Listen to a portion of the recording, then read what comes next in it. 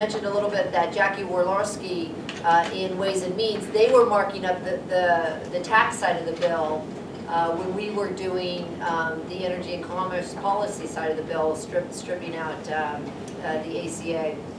And there were a lot of games that went on in the beginning. They kept talking, you know, everybody would get 5 minutes, so they kept the dialogue going before we took up any of the amendments. They didn't tell us how many amendments they had. Then we finally found out there was about 100. They hadn't put all the amendments forward. Then there was that game on the floor yesterday where they were going to adjourn the House, so we would all have to go back and we would have to vote not to adjourn, so that would slow the whole process down.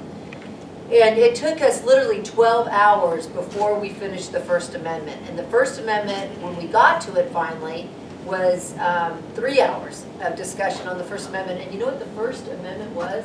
Changing the name of the bill. 3 hours about changing the name of the bill. Just some snotty name? Yeah, so it was something like the Republican Not Affordable Health Care Act or something like that. Yeah, you pay more and get less. I mean, something ridiculous like that. But I would say that after we sort of got a lot of the, you know, the contention out of the way, we really got down to some very good policy discussion. And I had a chance to really witness how both sides really worked together on that committee. And they really go back and forth, and they are very respectful of each other. I thought Chairman Walden did a great job making sure that we were very respectful and kept the conversations moving and stuck to the time, because we knew we had a very long night ahead of us. And what finally ended up happening is I think we got through about 10 amendments. I mean, we didn't really do a lot. And I think they came to an agreement. I think the chairman and the ranking member came to an agreement that we went to the floor and we had some other votes. And when Ways and Means passed their bill out at 4:30 in the morning, they got to go home. And now what the next step is, we passed the bill to move it to budget. So next week, both the Ways and Means bill and our bill will go to budget, and they will then pass it out of budget and then send it to the floor the following week. We should be able to pass it off of our floor and then send it over to the Senate. The goal is to get that bill on the president's desk before we leave for spring break in April, and then have it done. I mean, we are working really, really hard to make sure that gets done, because we have a very small window of opportunity to get the repeal and the replace, the first phase of it, completely done. The second phase of repeal replace is with Tom Price, and Tom Price being the Secretary of HHS. Secretary of HHS has a tremendous amount of power from an administrative point of view. When it came to the ACA, there was something like 1,400 provisions in the ACA that said that the Secretary of HHS shall or may do X, Y, and Z. So Tom is now in the process of going through what exactly he can do to unwind some of the ACA from an administrative point of view. Then the third phase is we will have to go through regular order on issues like having insurance companies compete over state lines. That will go through regular order. It will take 60 votes out of the Senate, and the president has agreed to campaign in those states where senators who are up for re-election on the Democrat side in states he won, because we need 8 of those senators. So he is totally engaged. He's very engaged on the policy that we have passed out that will go to the floor. We'll go to budget and then to the floor. He's on board, and so it's very exciting. And I have to say that even though I was there for 27 hours and 27 minutes, I feel like I'm a part of history. I mean, this vote, these votes that were taken today, and this vote to pass this bill out of our committee is one of the major entitlement reforms that I think we've had since like 1965, or maybe even in the history of this country. So it's a big, big deal. Now, we're all getting beat up from it from the other side, but that's okay. We can handle it. And real quickly, I'll tell a little bit about my work flex bill, and then I'll turn it back to you, Sarah. But we're about to put forward a bill, and it's not completely finished. The language isn't completely done, so we haven't dropped it yet. But basically, what it says is it gives businesses an incentive to work with their employees and give them more flexible work hours. And what will happen is we're seeing a lot of states right now, like in the state of California, they're starting to mandate paid leave. Okay, and what we want to do is we don't want businesses to have to, we don't want to have to mandate businesses to do that, but we want businesses to have the opportunity. If they have businesses in a state where there's mandatory paid leave, they could opt in to our program, our federal program, where if they would work out some sort of flexible work schedule, and maybe they do offer paid leave, but it wouldn't be mandated. And it would allow businesses to be uniform across the country. So for example, if they had business in California, and California had mandatory paid leave, they had a business in Arizona, and they had mandatory paid leave, then this would supersede that, and it would give them uniformity throughout, with their businesses throughout the country. So we're still working on the details. It's a very exciting bill. I think we're going to get a lot of support for it. We've been talking to the Speaker's office. We've been talking to the White House about it. So very excited. And when we're ready to drop the bill, you're going to know. So with that, thanks. So I promised Mimi she would go first, but now I want to go back and welcome all of you. The Women2Women tour started 2.5 years ago. We do it around the country. All the women up here have done it with me, and Susan has done it as well, and then Renee Walters did it as well with us. And what we do is we travel the country, we talk to women, and as we all know, all issues are women's issues, and we come back and introduce legislation, hence the Women2Women's agenda that's on your chair. The other thing we've started doing, which is really fascinating for me, because Republican Main Street Partnership has 73 members of Congress, a lot of them live in the swing districts, I'm also focus grouping. So I'm going around talking to women who voted for Obama, who now voted for Trump, and asking them why, and gathering the information from them as to why they voted Republican. Do they think they'll be voting Republican in the mid-years? So it's really fascinating. What are their key issues that they want the Main Street members and the members of Congress to be working on? So that's fascinating. Our next one is April 19th. We're going to Las Vegas. We're going to focus group them. Obviously Nevada, we did not do well in Nevada. We lost the Senate seat. We lost 2 House seats over that. So we're going to talk to women as to how they voted, why they voted that way, and the issues that we can try to be pushing here in Washington to answer their needs. So that's kind of what the Women2Women is doing. We also have a PAC and a super PAC that was started, and our goal is to help Congresswoman Stefanik find women across the country. She's finding everybody, but our goal is to find women and help fund them, because there's obviously an issue with funding women and getting them up through the process quickly. So our PAC just started. We're doing grassroots across the country, collecting those $5 type of contributions for women, as well as PACs here. And then I had some men ask me if they could contribute to the Women2Women. I'm like, of course. Right, like no problem. So we have that going as well. It's just kind of a new piece to make sure that the women of Main Street all up here are protected, and then hopefully we can get some additional women. So I want to thank you all for coming, but maybe you got energy to keep going? Yeah, I'm all in. You're good. So next I'll turn it over to Ileana, and she can talk about the issues that she's working on, especially in the foreign relations area. Well, thank you very much. I'll take back my microphone. Thank you so much, Sarah. Thank you for existing. Thank you for having this great organization. Let's give her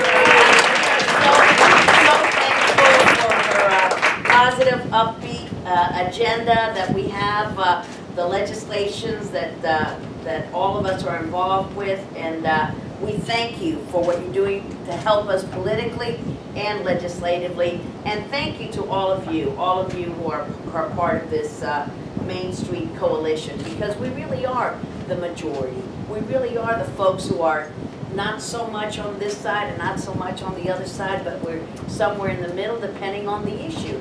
And so we thank you. And you're the kind of voter that I desperately need. I have a district where Hillary Clinton won with 25 points. So that is a humdinger of a district. Marco Rubio even lost in my district, and he's our hometown boy.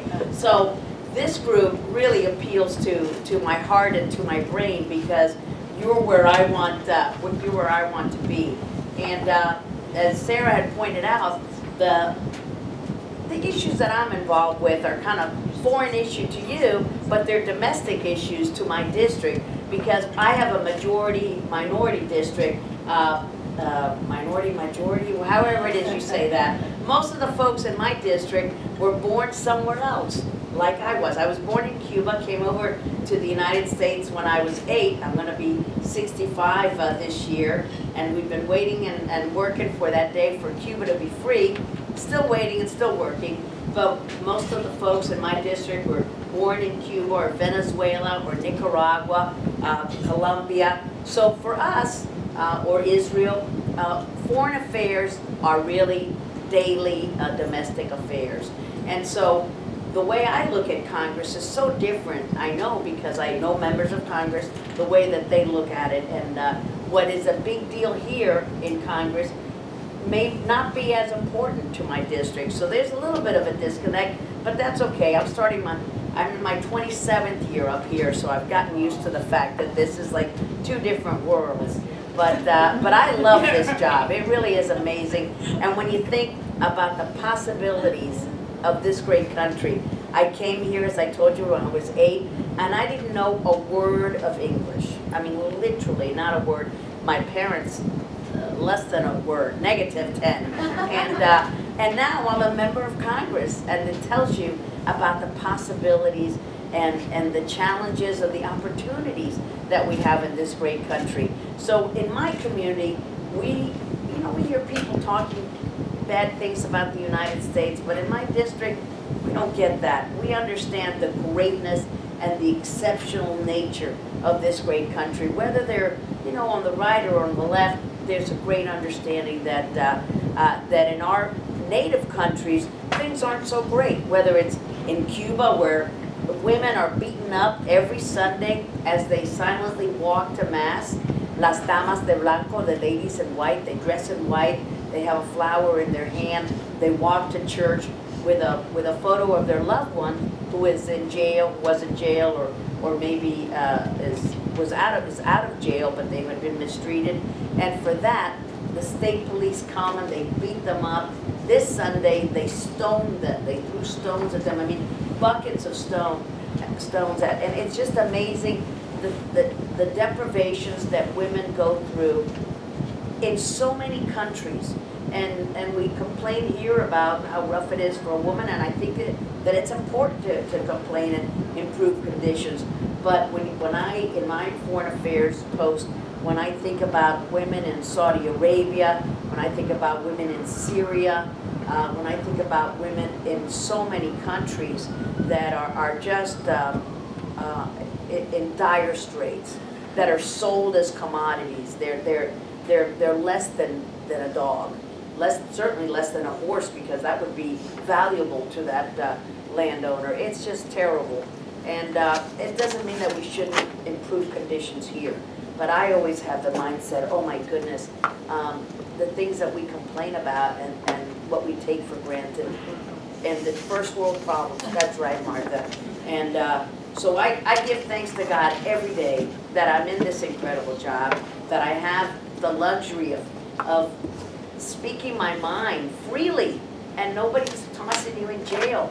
That's not everywhere for women in the world. And the more you read, and that's why I encourage, when I go to schools, encourage kids to read about what's going on in the world, and it opens their eyes about, oh my goodness, is that really true? This is what women go through in this country and in that country. So that's my perspective on the state of women around the world, which is pretty sad. Now, domestically, I've been involved in the fight against eating disorders. I am very involved with some groups down in my district, and that's a big issue for them. And in the big bill that, thanks to Tim Murphy and others in Fred Upton, we were able to pass a lot of good bills in that big bill. We passed the Anna Weston Act, which is an act dealing with eating disorders and encouraging more providers to cover this. You know, it's very expensive, just like drug rehab.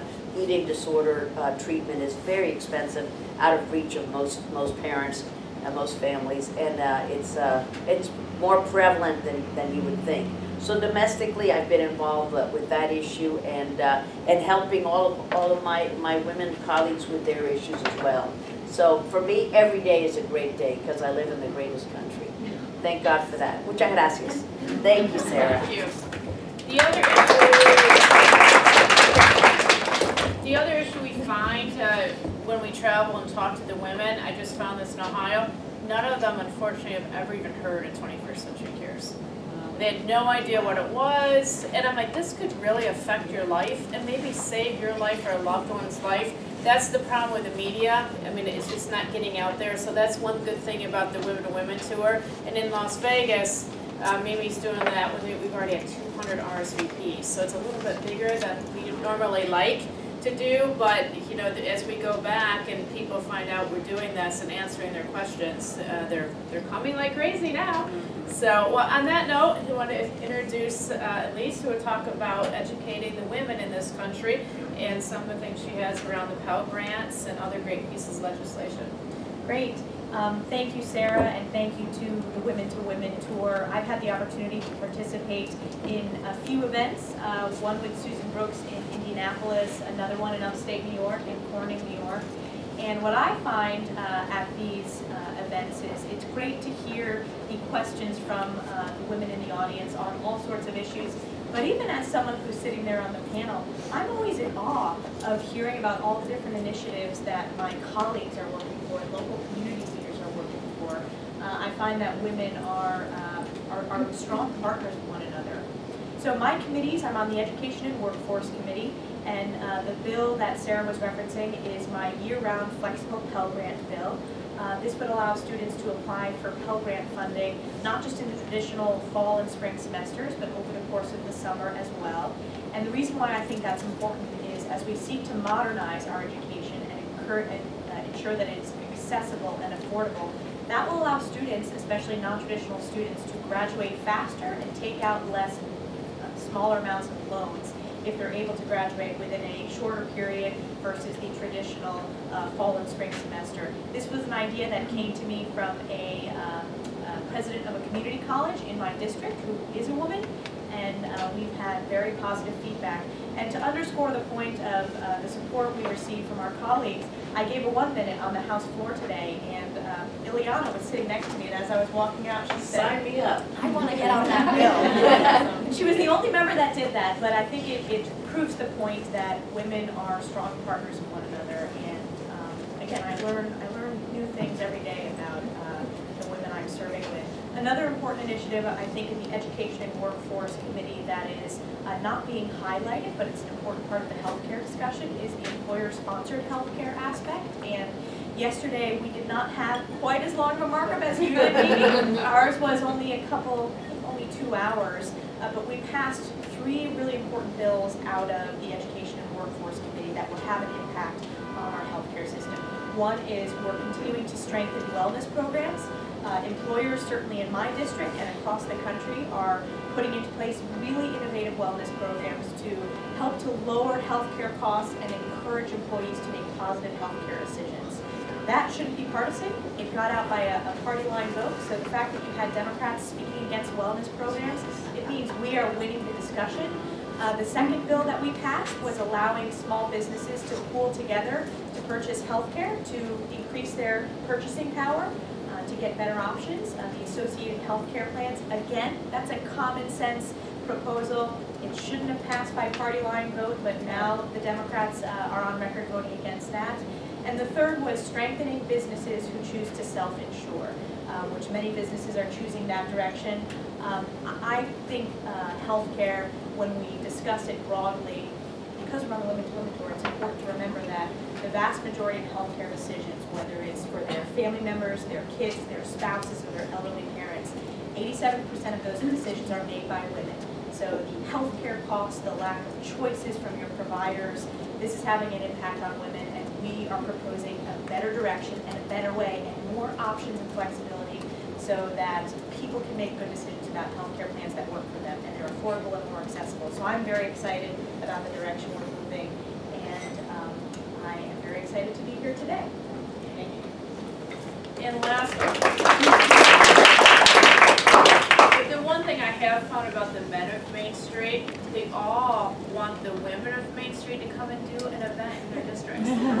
Y'all know David Young, he's like, could you come? So I'll be talking to you guys about that one. I'm like, okay. So the men are getting it though. A couple years ago when we started this, they looked at me like, okay. And now they're like, oh, this is a great idea. When can you come to our district? So it's kind of funny to see even the men evolve.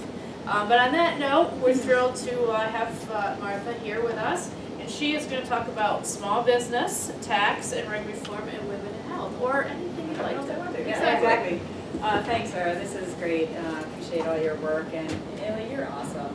I mean, you're just like, you know, even on a rough day here, I'm on my second term. You know, I gotta come visit with you. Be like, just inspirational, really. And thanks everybody for coming. And what Main Street is exactly. If you look at the bell curve of the country, you know, the vast majority of us are, you know, right there as opposed to the extremes, although that's often what the, you know, discussions are, unfortunately. So I was 26 years in the military before I embarked on this new combat zone that I deployed to. And I was an attack pilot. I was in the first group of women to become fighter pilots and flew in combat and commanded in combat. And I consider my time here a continuation really of that service. As a little important note, when I raised my right hand and took the oath of office 2 years ago for the first time, it's the same exact oath of office I took as a military officer, same exact wording. So I do consider this a continuation of my service in civilian clothes. I feel that part of my, you know, I hate when we make stereotypes about women. I've been fighting them my whole life. So part of my role in life and my purpose on this planet is to create cognitive dissonance in people for the stereotypes they have. And for a long time it was woman warrior, where people just couldn't handle those two being in the same place, and now it's feminist Republican. So you know, I try and really, you know, break through the stereotypes. So I'm the only female veteran in the GOP on the House side. Used to be 241, but with our appointees to the administration, I think we're down to 237. We have so few veterans out there anyway, and on the Republican side, it's Joni Ernst in the Senate and me in the House. And so I think there's a unique voice that we have. My wheelhouse, my background is in security, so I'm on the Armed Services Committee and I'm on the Homeland Security Committee. So, I mean, what the strength that I bring to this place is related to security issues. Just as an example of the kind of day I had, I was on MSNBC with Andrea Mitchell talking about the Marine Corps scandal related to the atrocities, the photos, and I had a meeting with the Commandant yesterday, and it's great that he sought me out to speak with me in the role that I'm in. To you know, talk about what they're going to be doing on these issues, and really holding them accountable and kicking their ass as needed, related to holding people accountable, but also addressing the underlying cultural issues. And so I have that unique role that I can speak with authority based on my background on some of these issues. But then just before this, I came from an interview with the Washington Times related to talking about border security. I'm the border security subcommittee chair on the Homeland Security Committee, and so I've got that responsibility of the 2,000-mile southern border and the maritime border and visa security. So, you know, speaking to them about some of the dynamics we're seeing with these transnational criminal organizations, these cartels. Look, every woman in our country wants to make sure that they and their family are safe and secure. So when it comes to military readiness, when it comes to Homeland Security, it's just extremely important that we have people and women that have expertise, and it also breaks the stereotypes. It's not like, you know, women are just not relegated to talk about, you know, education and healthcare and the soft issues. Like, no, I want to talk about kicking ISIS's ass. Like, so let's have people that can be at the table to address these, you know, typically hard issues, these security issues, so we can be a strong voice. Elise is on Armed Services, and Ileana. Very much a part of my focus, but also I saw over the last couple of years that I was here, I was extremely frustrated on the issue related to equal pay and what I was seeing going on. And like many issues, we often see what happens is the Democrats sort of you know, grab the narrative and they come up with solutions that are not necessarily good for women, and they're maybe bad for small businesses, like the Paycheck Fairness Act as an example. And it's good for trial lawyers, right? So they're out there talking about the issue, and what happens is, you know, Republicans, and I'm stereotyping, we take out charts and graphs and we talk about how there's not really an issue, right? And we lose every time we approach an issue that way. The real facts are that women still feel extremely frustrated about opportunities, and there's a variety of different reasons why we have a pay gap. It often gets mischaracterized by the left, quite frankly, but when we don't talk about it, then we just cede the issue to them. And so I felt frustrated by this. I was the only Republican on the floor last year on Equal Pay Day getting up talking about equal pay. I'm for equal pay. Aren't you for equal pay? Like, why are we not for equal pay? So I started really looking into this issue as somebody who's dealt with you know, discrimination myself in my path in the military, and the biases that we can have, and you know, started to study up on the issue. And the realities are, if you look at all jobs that are full-time year-round, in all jobs, not side-by-side, same job, then, you know, the different ways that it's being measured, but it's about 81 cents on the dollar. All jobs year-round. So not, you know, you're the engineer with 10 years experience, you're the engineer with 10 years experience. That's not the, you know, pay gap that the Democrats keep saying it is. And so I took a deep dive, taking a look at, like, what's really driving this? Again, complex issues, but there are underlying factors that are impacting why, you know, women are entering lower paying career fields, why they're not getting into the, you know, science, technology, financial sector, those types of things that are putting them on different paths. Then there's a reality of when women are trying to have a family, they're still primarily responsible for children. Ideally, we could get to a place where fathers are just as responsible as mothers. But, you know, women are often then seeking flexibility or moving in and out of the workforce, and that's impacting their ability, and they get further behind. And so those are just some of the factors that are really the root cause. When you really look at it, some of these other issues get you from 81 to about 95 cents. And these oftentimes, again, Republicans say, well, these are women's choices. Well, if it's your choice as a single mom that you're trying to, like, you know, take care of your kid while you're trying to make ends meet, then we shouldn't use words like that. Like, this is the situation that woman has been put in. Let's figure out how to remove barriers, and it doesn't necessarily mean more legislation, but maybe we need to talk about it.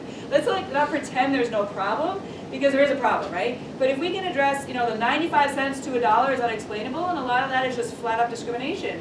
But if we can actually do some things to raise awareness and address the issue that moves the needle from 81 to 95, now we're winning, right? So because of, you know, just my personal frustration about how we were ceding this space, I launched an effort, a GOP working group on women in the 21st century workforce. Our intent is to get into this space, just like Paul Ryan was doing on the poverty issue, previously feeling like, why are the Democrats owning this? Like, we need to get into this space and come up with our solutions and be talking about it and acknowledging the challenges. So we kicked this off last year. There's men and women on the team. We had one hearing in DC. I had a field hearing in my district, and we're kicking it off again with additional hearings starting in March. We intend to be working with Ivanka Trump, who's talking about these issues, the administration. I think there's really an opportunity for us to address some of these issues in a way that isn't hurting small businesses, but is also acknowledging that we still have a problem. And again, in some cases, just raising awareness to get employer awareness and to identify best practices and solutions and address some of these issues is going to be helpful for women. So that's really been another focus of mine, because I just feel like we shouldn't be ceding the space, and we need to be talking about it and coming up with good solutions. Okay, thank you.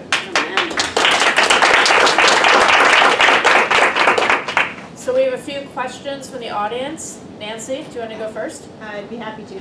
First of all, thank you, Sarah, for not only having the idea to launch Women2Women, but then having the incredible energy and enthusiasm to launch it, and really, it's been fun to watch it grow over the last couple of years, and I think it's got great growth potential beyond. Listening to the four of you as members, it's amazing, right? It's a good reminder, I think, for all of us of the incredible depth of knowledge and enthusiasm and strategic ability that we have in the women in Congress. How do we help you attract more women like you to Congress? Because I agree with what you said, Elise, that I think women do support women well, and I think early in my career that probably was not the case.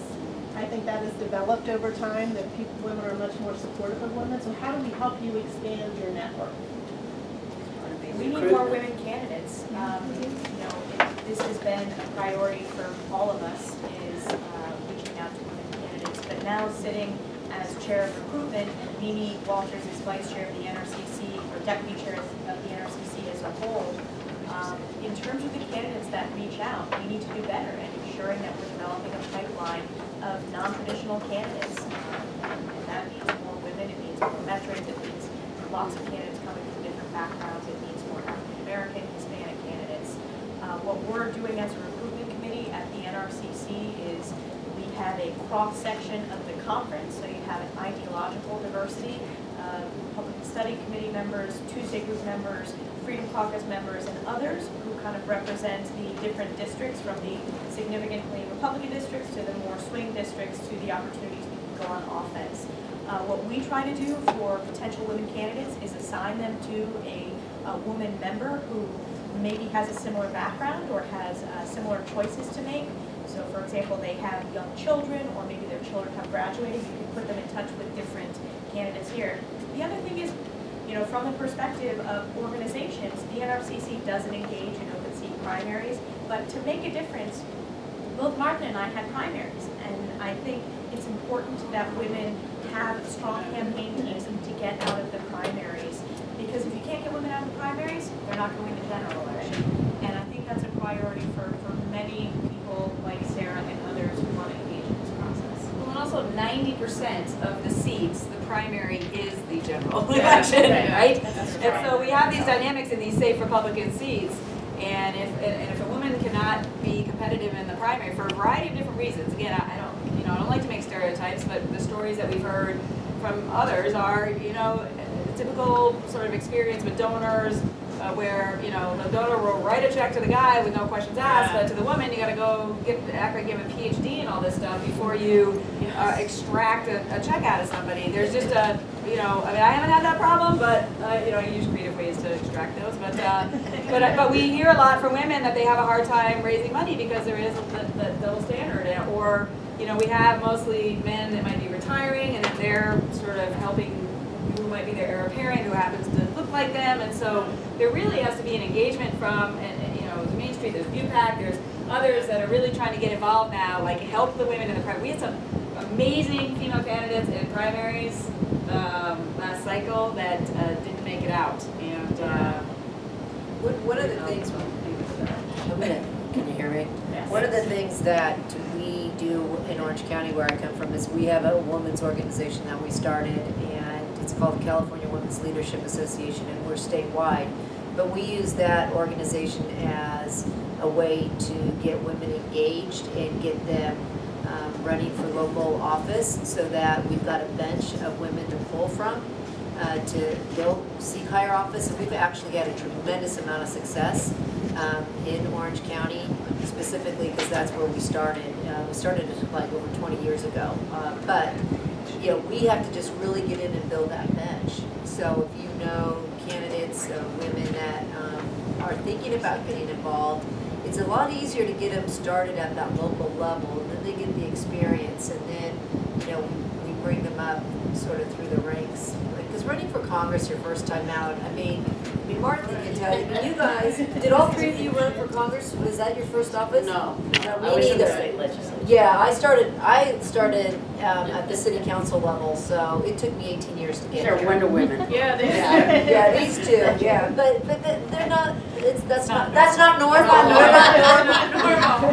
It's not the first time you've heard that, right? And also with the changing demographics of America, and you hear those statistics, and Elise alluded to it, the growing number of Hispanics. We need to do a better job of reaching those minority communities and tell them that the Republican Party is their party too. And we're getting better at it, but we're still so scared to go into those neighborhoods and go into those groups and say, work with us and spread our message. On our messages of limited government and lower taxes and more school choice. I mean, that gets to the heart of many minority populations. So we're afraid to go out there and solicit those minority candidates, and with the changing demographics, we just can't afford to miss out that opportunity. Big chunks of the population are being ignored. Kathleen, you had a question? Hi, thank you all so much for your comments. It's not Democratic or Republican, but it's about women and our families and our children. And where there's areas where there can be an agreement, because I think there's so much fatigue with this lack of getting things done, but not just that, but really seeing results. Because at the end of the day, you know, you're not always thinking about whether the issue's Republican or Democrat. So I can start off with that one because I'm the vice chair of the Women's Caucus. Susan Brooks is, well, she's co-chairs and I'm a co-vice chair. So we divided up Republican and Democrat, two chairs, co-chairs, and then Susan asked me to be her vice chair. So, but we meet and we talk about, you know, where we can work together.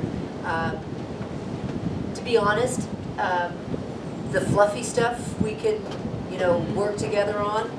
But if you get really into deep policy where you really want to have a significant change, moving the ball forward, it gets a little bit more difficult because ideologically we're not the same. I mean, you could of course get co-sponsors for bills and all that kind of stuff, but we try to find some common area where we can do some stuff together through that group. But it is a bit of a challenge, I'd say. Yeah, I would say, I just bringing my military mindset here, I actually want to get things done and I make decisions based on facts, and you begin with your objective and work backwards from there. So, you know, the last 2 years that I was here, we need 60 votes in the Senate and Obama's in the White House. If you want to get anything done that isn't just a Don Quixote kind of mission, you have got to find where the Venn diagrams overlap and do incremental things as opposed to messaging bills, which, I mean, we have to navigate in there, but that's just not what I focus on. So I look more at consensus legislation. I mean, I was able to get 9 bills passed through the House and 2 in the law, but all my bills were suspension bills. It's not the replacement for Obamacare, but it's where can we find common ground on things related to veteran support. My 2 signed into law was allowing World War II female pilots to be buried in Arlington. I mean, that was an amazing achievement. My first one before that was fast-tracking veterans for jobs at our ports of entry. So, I mean, I just look for what's doable. I don't necessarily look for women on the other side, except like on the WASP bill we did, because it was important. I'll joke for a second. So we heard about this story about the WASPs. Like it popped in the news, my team forwarded it to me. By the time we flew in, like we were starting to work on legislation. I was infuriated that he even took legislation, but I saw Carlos Carmelo had noticed it, and he had already submitted to Ledge Council, like he wanted to, you know, address the issue because he cared a lot about it. And I saw him on the floor, and I was like, "Hey, Carlos, do you have wings and ovaries? Because if you don't," and he was like, "All right, you got it." You know, I'm like, "Look, it's important I'm doing this." But I mean, I've worked with Tulsi Gabbard, who's the only female vet now on the Democrat side, on a few issues that are related to, you know, veterans. But I tend to look for all the bills I've introduced, even on the ones I've had in mental health reform. I look to get Democrats on the bill before I drop it because it's not just messaging to me; it's actually solving problems. And for me, you know, it really has a lot to do with the makeup of your district. My district is a bipartisan, nonpartisan district, so that's how I conduct myself. It's perfect. I feel like I'm a perfect fit for the district because that's where I am as well. But as we had pointed out, most members are in districts that are so overwhelmingly Republican. They don't even think that way about working in a bipartisan manner, and it's not important to them. It's not an issue, and it wouldn't matter to them one way or the other. But most of us, because of our nature, whatever, we're just consensus builders, and we are way nicer. Yeah, I think I agree with everything that's been said about the process. I mean, the best people to look to across the aisle are on your committees because you get to understand what their issue areas of interest are. But just to kind of brag a little bit more on the process Martha went through for the WASPs issue, that was not an easy issue, even though it passed with overwhelming support on the House floor. I remember the barriers that were being placed in front of you, and particularly the acting Secretary of the Army at the time. I distinctly remember one committee hearing where Martha had made a request for specific answers as to why this could just be taken care of administratively, and there was more excuses. And I remember Martha saying, I'll light you up in this committee hearing if you don't give me better answers. So I think women are much more results oriented. See how much nicer. She at least gave her. I sit next to Martha on that committee, so she is very results oriented. If I need to disembowel, I will. But I think it underscores the point that the majority of women that we work with in our caucus are very focused on results, very focused on getting things done and getting legislation across the finish line. That's why with Pell, when I reintroduced Pell, we had way more co-sponsors, both Democrats and Republicans, because of the success last year in building the groundwork and having those conversations. We want to thank all of you for coming. Yay, thank you. Thank you for staying. Yeah, Here. you get the participation award. Sure. And we'll be coming to a city where probably some of you have family. We'd love to have you send them to come to the Women2Women tour. We should get roadie t-shirts. We should get rid of Yeah.